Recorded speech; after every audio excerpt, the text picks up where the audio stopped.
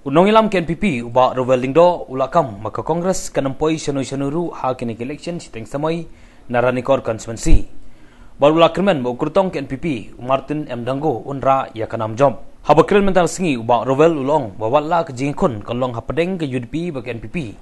Hende ke jing job lakirmen bet banle sa NPP. Hende ulong baka Kongres kanampoi sa katong walau menteri rang ba barim ke Jelau Dr. Mukul Samba unjalap election maknaru. Yes, every election there will be always good fight because and particularly now is a by-election. The by-election, many of the leaders are free to go for campaigns.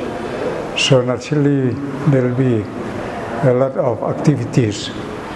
And as you know, Bah Dango is our candidate, and today they have gone there to start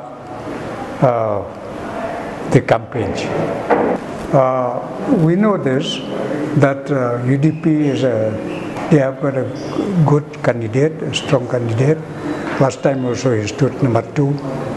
But this time also I think our candidate will still fare well, and probably it may come to the same thing, that is UDP may come number 2 and ours may come number 1.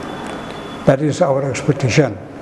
But of course the fight will be more interesting now because even Bah Pensingan, who is from the close by constituency, he is going to contest there. But others, of course the congressman also, which Dr. Mukul Samba is spending a lot of time there, probably he may make some headway, but not up to the standard to come up as number 1, I don't think.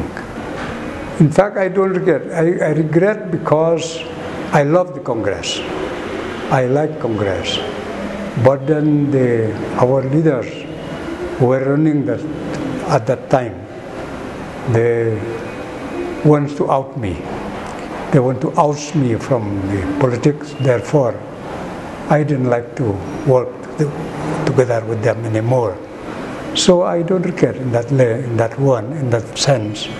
And looking overall, Congress also is going down now. So therefore, we don't expect that Congress will come back for some time. Therefore, at least for 5-10 years from now, Congress, it seems that it will be difficult for them to come back. So therefore, I am happy that I'm working now for NPP.